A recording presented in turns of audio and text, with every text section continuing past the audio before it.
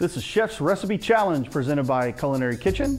Chef's Recipe Challenge is exactly that. One classic recipe, one local chef with one challenge. Turn that family favorite into a restaurant quality dish.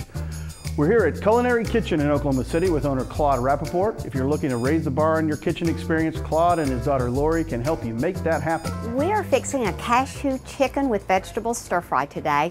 Very simple and quick to fix, and it's very healthy as well. I've got a little bit of oil in my skillet. I'm just letting this begin to heat, and I'm going to add some finely minced garlic and as well some finely minced fresh ginger. Fresh ginger has such a wonderful flavor, and I like to use that whenever possible. Now I'm going to give this just a little bit of a stir. We're still letting our temperature come up. While this is cooking, I want to show our ginger. This is what a ginger root looks like.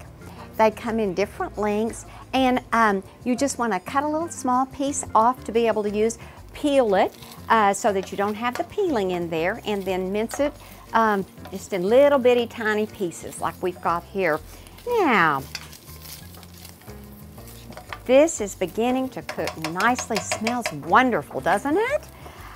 We've got our chicken breast, a pound of diced chicken breast, cut in about 2-inch or half-inch pieces, little bitty squares, and we'll give this a stir. And I love the smell of fresh ginger cooking. Okay, we're going to let our chicken cook for about 4 or 5 minutes, just until it's completely done. We'll stir it, not consistently, but periodically while it's cooking. And while our chicken is cooking, we do want to let it just get nice and brown. While that's cooking, we're going to make our sauce. And I've started with a cup of fat-free, reduced sodium chicken broth that I've got right here. I'm adding 2 tablespoons of cornstarch. And people need to know that when you're adding cornstarch, you always want to be sure you add it to cool or room temperature liquid. You don't ever want to add it to hot.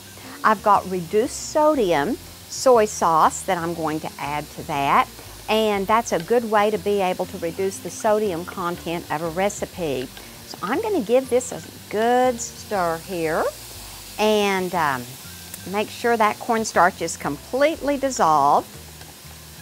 Okay, I'm going to go ahead and turn my burner off and take our chicken out.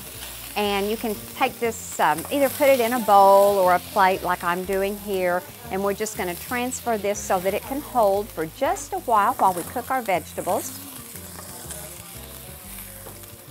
Now, I'm going to go ahead and add a little bit more oil.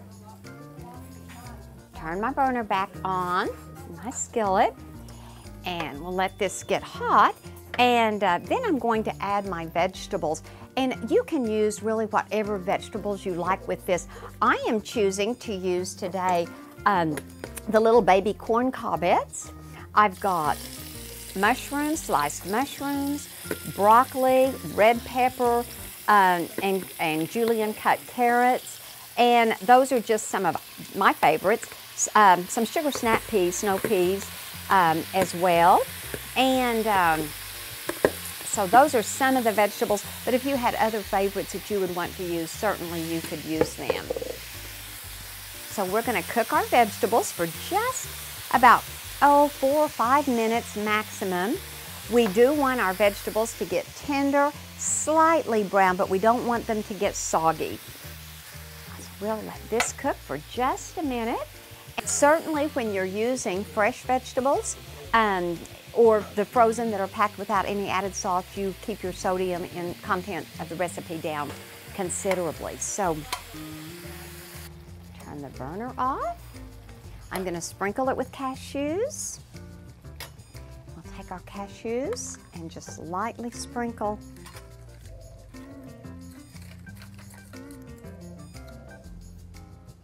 And there we have our dish. Take our burner out, and we're ready to serve.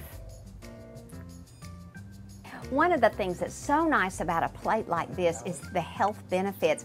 we're looking at making choices from my plate, and we have the whole grain. We've used a brown rice, a whole grain brown rice, so that gives us a grain serving.